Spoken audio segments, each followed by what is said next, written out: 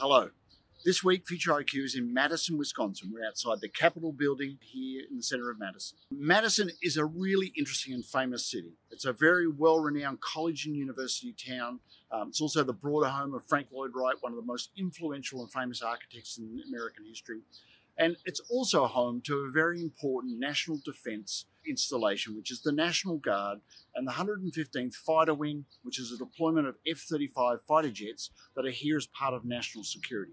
This deployment of F-35 fighter jets has had a significant impact on the community, both bringing a lot of economic development, but also raising concerns about noise with local residents.